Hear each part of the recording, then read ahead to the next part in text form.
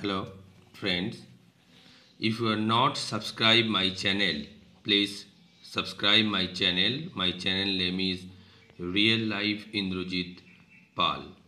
Please subscribe my channel and press the bell icon for more updated video.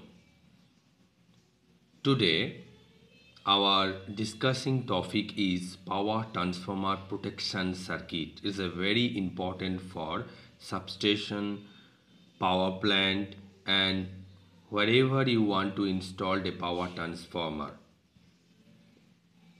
So today our discussing topic is the three most important relay that has three coil individually and protect the transformer's internal fault by incipient fault inside the transformers.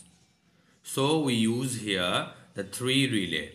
One is the tripping relay, one is the alarm relay, and another is also the tripping and alarm relay.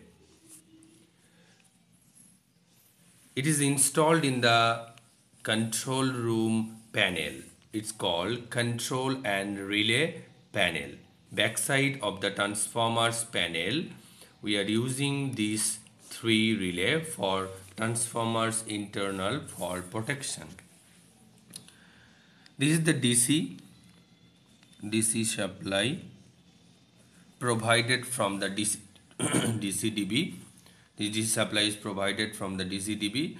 We are giving the negative is the K2 to every relay. We are giving the negative to the every relay, and the positive supply is giving to the Marcelin box of the power transformers X1 TB.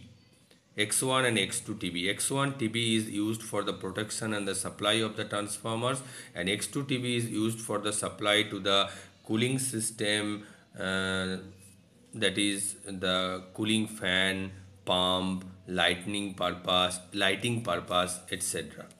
Auxiliary supply purpose we are using from the X2 TB, and X1 TB is very important for getting the three-phase supply, providing the WLTC supply, tap changing supply, and all the protection issue is just attached with this TB.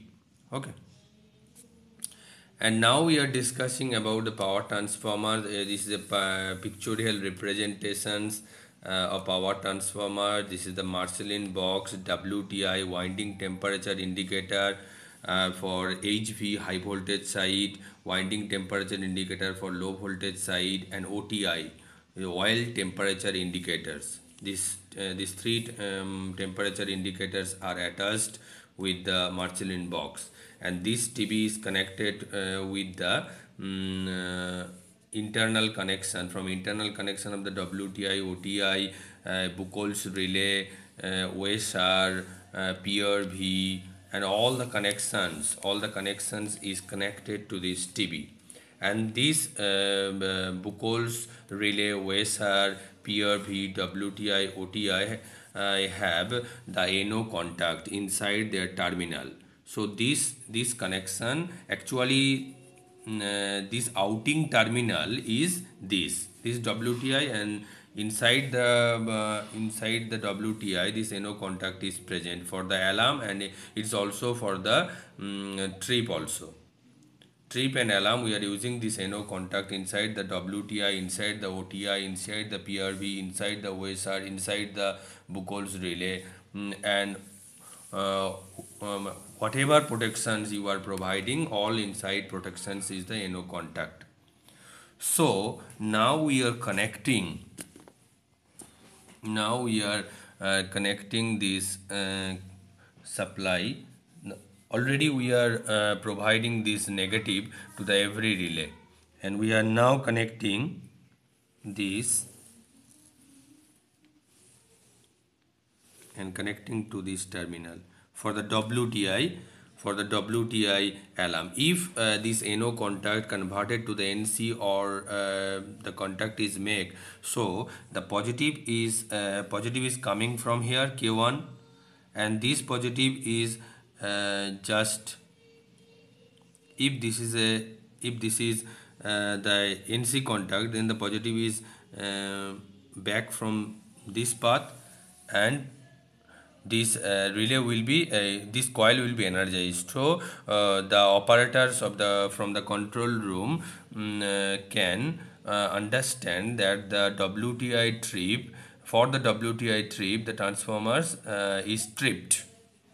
And in case of the WTI, Buchholz, OTI alarm, WTI alarm, Buchholz alarm, OSR, MOG, PRV, all the path is same. The positive is just sorting here, and the positive is back from the another part after getting NO contact to NC contact. So friend, today our topic is very important. Please remember this topic for the protection issue of the transformers. Thank you for watching my video. Please subscribe my channel.